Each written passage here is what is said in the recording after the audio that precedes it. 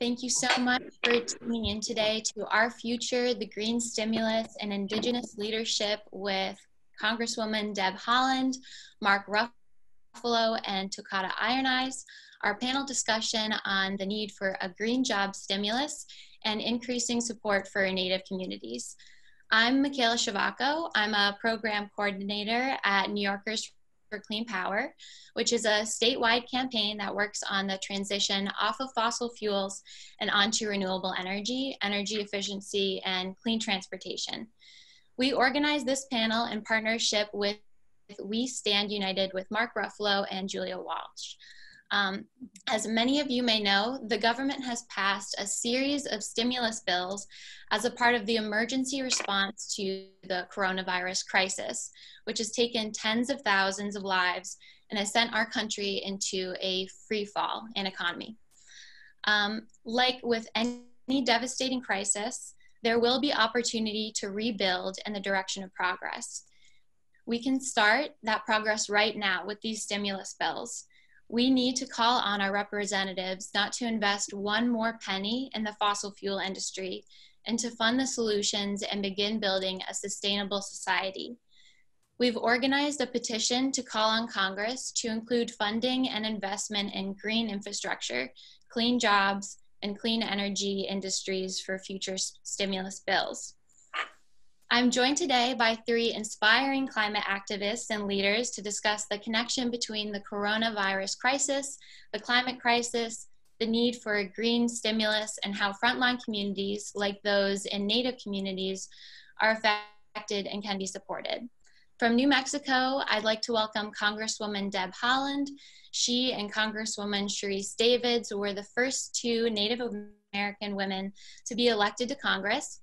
She has worked tirelessly to protect tribal sovereignty and advocate for Native communities in recent stimuluses.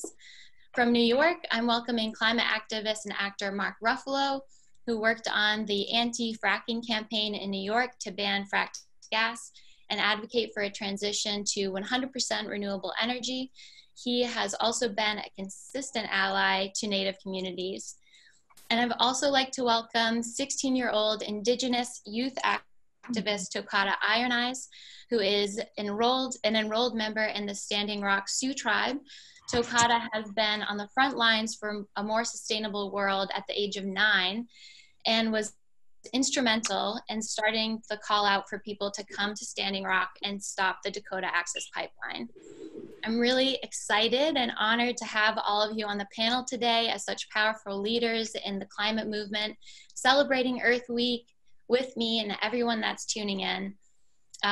So thank you so much for everyone that's joining. And I'd like to start it off with Congresswoman Haaland. Thank you for joining us and all the work you do in Congress and your community to push back against the fossil fuel industry and advocate for those on the front lines of this climate crisis.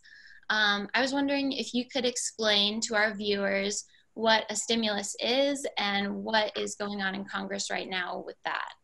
Sure. Thank you, Michaela. I'm so honored to join this panel of amazing human beings who care deeply about our environment, and I'm just in the best company right now. So happy Earth Day, happy Earth Week.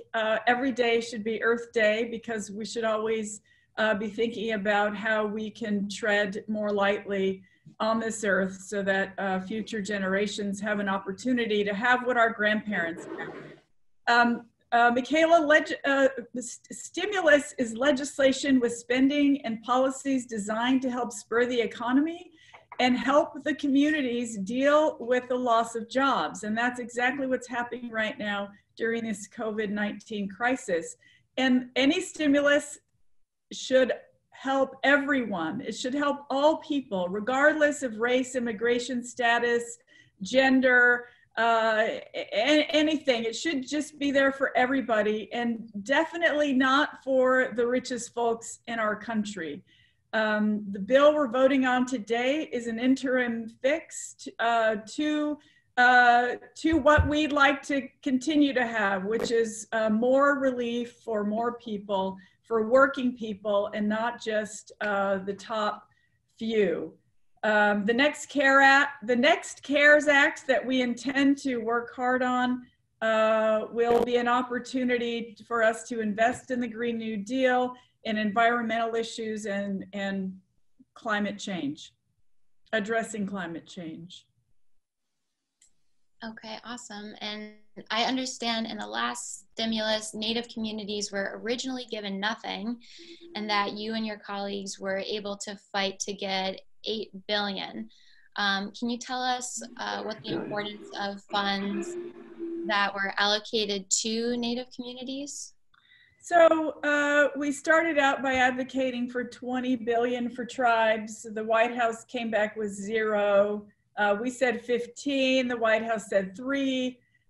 We got all our colleagues to get on the phone and advocate, for tribes.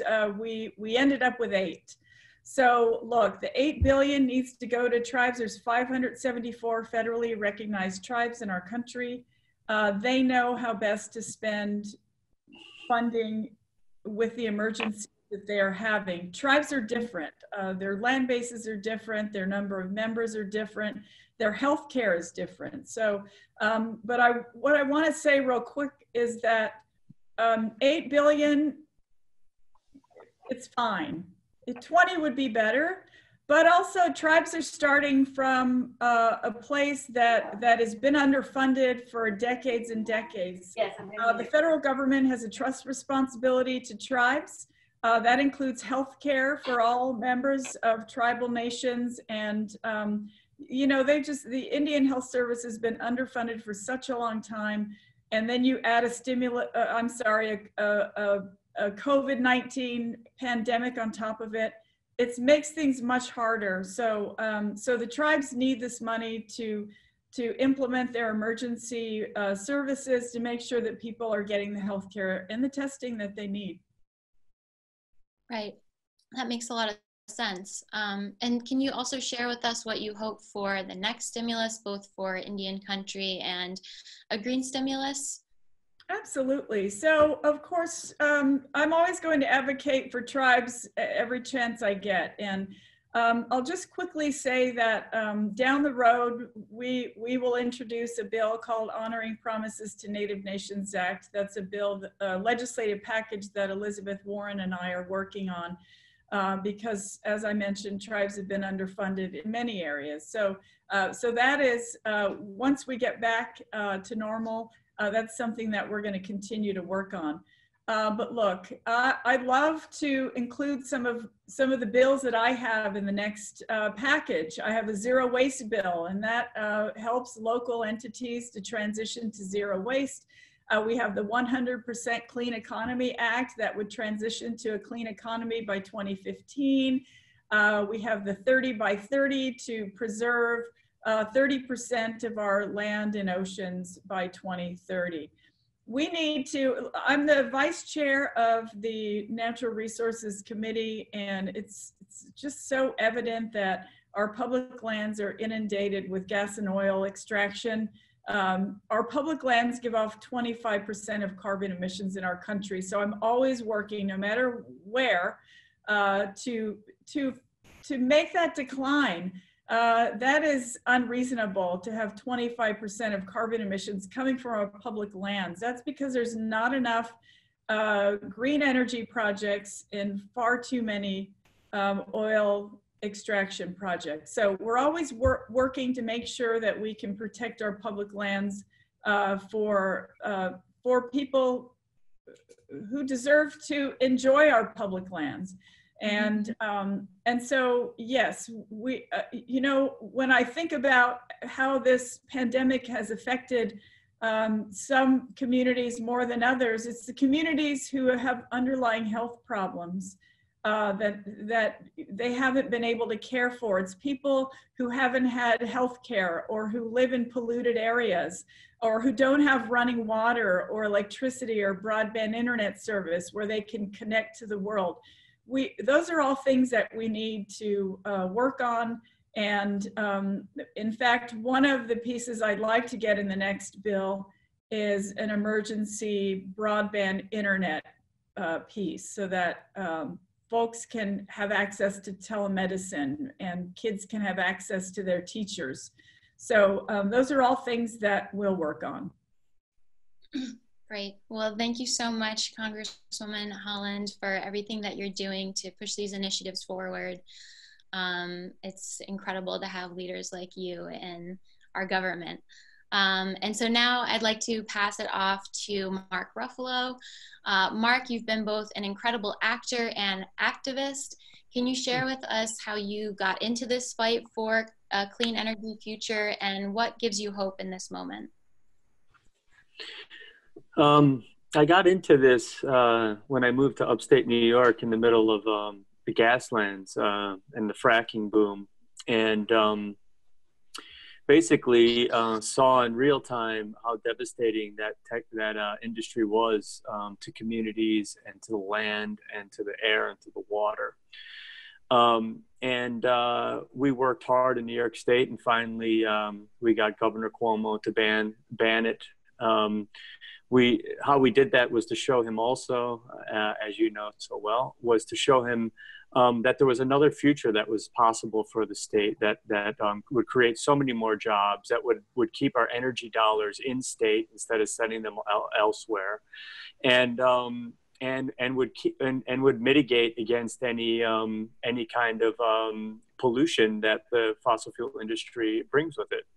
And after building a compendium of scientific evidence that was over 1,500 pages, all showing that fracking was also a public health concern, he banned fracking in New York State and just codified it last month, and has now moved the state to 100% renewable energy. And it was by the determination of so many different grassroots people that this came to be. And it's probably one of the biggest environmental wins we've seen in the United States in the last 30 years. So that's how I came to it. What gives me hope is that this technology is ready to go today. We're seeing the fossil fuel industry is collapsing under its own weight. And we have the stimulus ready to go that will create so many more jobs, 5 million more jobs than we'll lose to make this transition. And I feel like this is the right time. COVID is exposing all of our weaknesses in our economic and health and political and environmental systems. And so out of this tragedy, I think is a great opportunity arising. And these stimulus packages are a way to create jobs in this country, but people are going to need. We're going to hit the biggest recession we've seen probably since the 30s. And we need a jobs program, and this is the way to do it. These are the last markets that haven't been tapped. There's 500 million homes that are ready for solar today. That's a market that's waiting to be tapped. For every $1 million of spending from the government, we only get 5 fossil fuel jobs compared to 22 retrofitting efficiency jobs and 14 and 15 jobs in solar and wind. So this is the way to go. It's the most efficient way, and I'm very hopeful for the opportunities this is creating. Yeah, definitely. And you made some really great points about New York leading the way and showing that we can beat the fossil fuel industry, and that now more than ever, we definitely need funding for green jobs.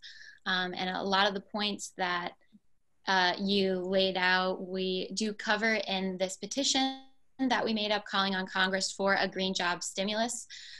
So we hope that many of the people tuning in today will be able to sign that. You can go to nyforcleanpower.org and click the button to sign and send a message to Congress that we need a green job stimulus immediately in order to get us out of all of the crises that we're facing. And so now I'd like to pass it to Tokata Iron Eyes, who I just found out yesterday. Her name, Tokata, means future. So thanks so much, Tokata, for joining us, and I'm excited to be a part of the sustainable future that you're gonna help lead us into. Many of our viewers are activists and getting involved for the first time. So tell us about how you became an activist and a little bit about the movement to stop the Dakota Access Pipeline at Standing Rock. Yeah, so Standing Rock happened in 2016, and I was 12 years old when I was a part of the very first media campaign surrounding the issue of the Dakota Access Pipeline and what it meant for communities like Standing Rock when the oil industry comes in to exploit our lands and our resources. And so at that age, I kind of didn't have really a scope of sort of these huge industries and different issues that I was facing. I didn't understand that they affected the entire world. I just knew the history that the history of violence that had occurred between the U.S. government and between my people for millennia. And you know, we're just, and so at that age, it was just like I just knew I needed clean water. And a lot of my activism, I can say now, came from a place of necessity. And so that's kind of how I started. I just realized, like, there's no other people, it felt like there was no other people in the world that had to beg for the right to clean water, beg for a safe home to have. And I'd realized that my family and my people have spent generations doing that. And so I decided to do something about it, using social media. And social media was a pivotal part of what Standing Rock became, because it provided so much communication.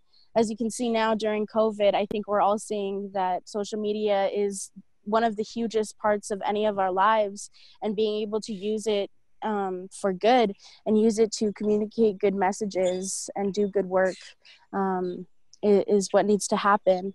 And yeah, so that's when I started public speaking when I was 9, and it was because my parents had been activists, and I mean my entire life, and just raised me to be in tune sort of with my place in the world and what it means to be a human on this earth, and how I'm supposed to hold myself and respect my relationship with the things around me.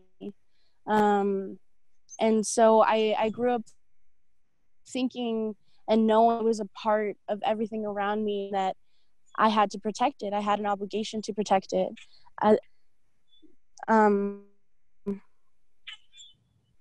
So yeah, that's how I got started. And now I'm living on the Pine Ridge Indian Reservation in South Dakota, where we're facing issues like the Keystone XL pipeline. And yeah, recently, actually, they tried to expand the Dakota Access Pipeline, which is now pumping 1 million gallons or 500,000 barrels of oil a day. And they tried to double the capacity so that the pipeline was processing about 1 million barrels a day, after it had already, after several pipelines around the area had already leaked. And so we just see that America has a huge history of not paying attention to the mistakes it's making, not learning from bad decisions that we've made in the past. And we're at a point right now where that's not acceptable anymore, because lives are being lost. And not that they, and like Mark said, this is just highlighting all of the other issues that have been going on for a really long time, that have gone unnoticed, that our minority populations have been suffering for a really long time. And it's bringing all of that to the forefront. It's showing the rest of the privileged US. It's showing people who have never had to worry before. It's showing them that the sort of state of emergency that a lot of marginalized people are feeling every moment of every day, because it's a sort of desperation when you realize that without your basic needs met, your family cannot survive. Your home cannot be upheld. And so we're just coming to this sort of pivotal moment where I think we're finally realizing that enough is enough. I mean, it's only because now it's affecting everyone in everyone's home.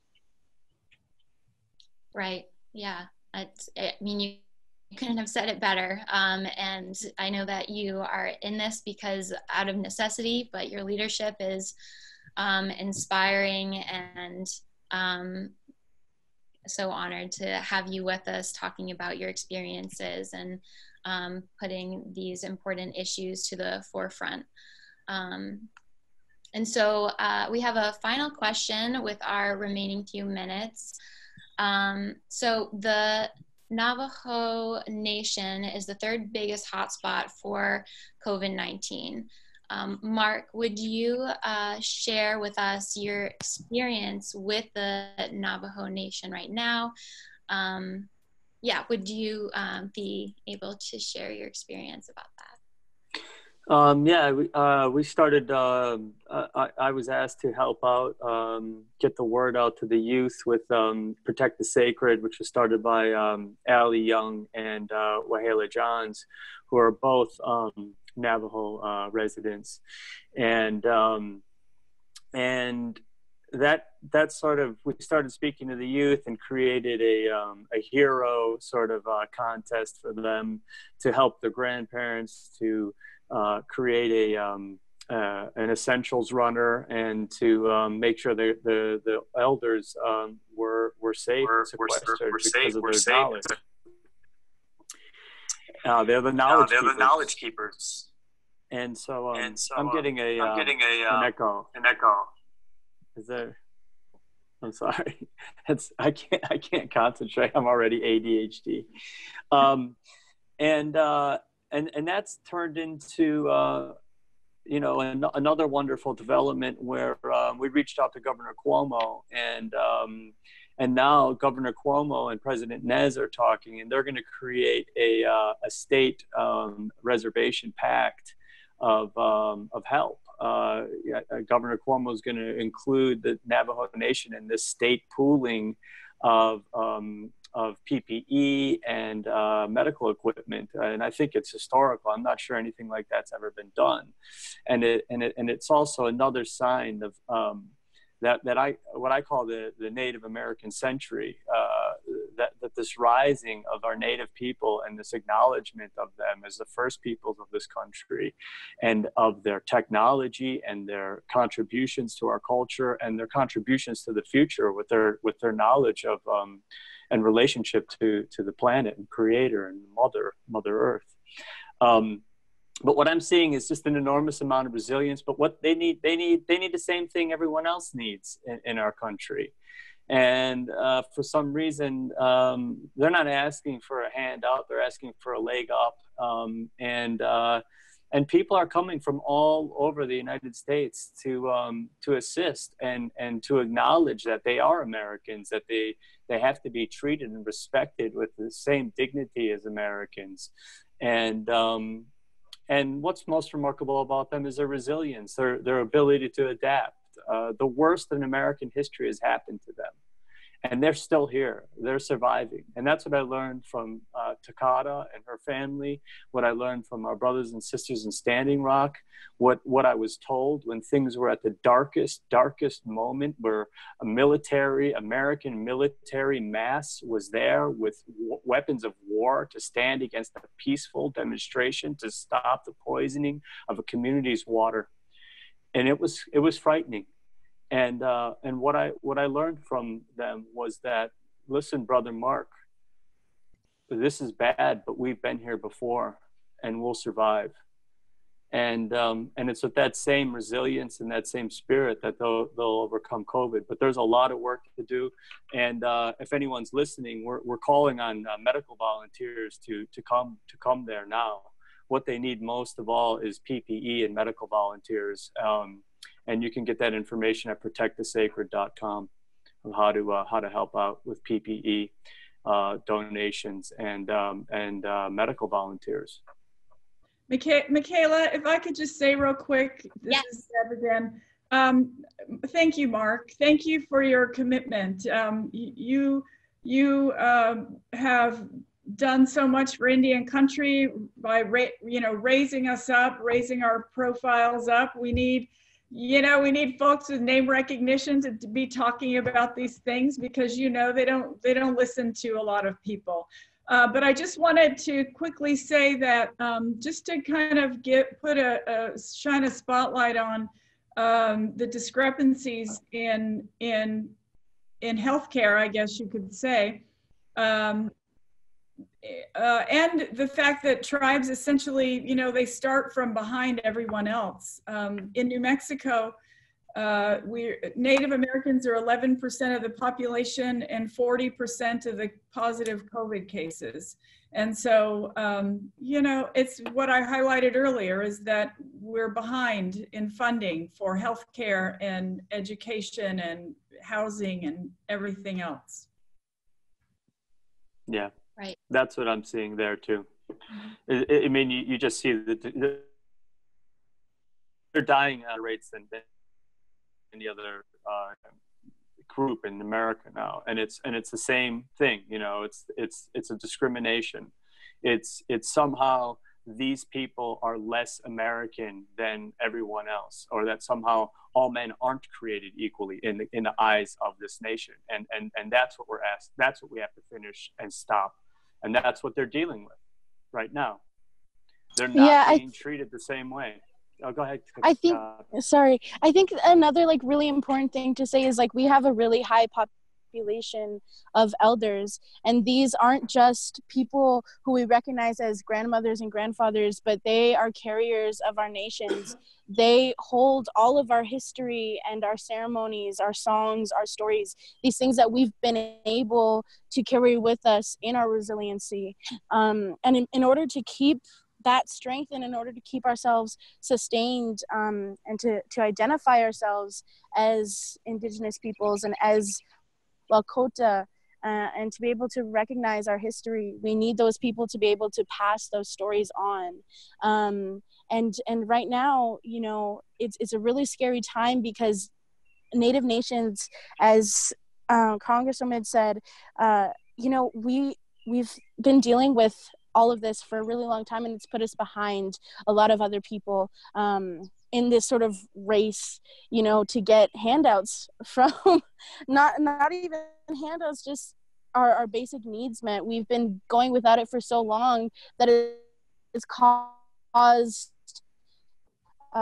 huge consequences in the community. About our food sovereignty, we've had a diet that doesn't support health. We live in such a way that our health was never at a level that would tell us that we could survive wholeheartedly throughout something like this.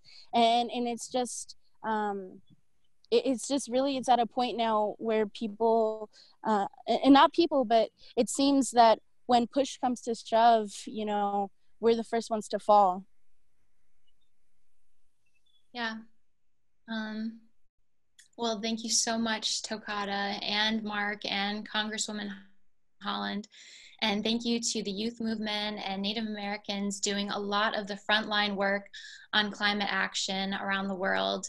We want to thank everyone for joining Earth Day Live, and to remember to please sign our petition for a green stimulus on our website at nyforcleanpower.org.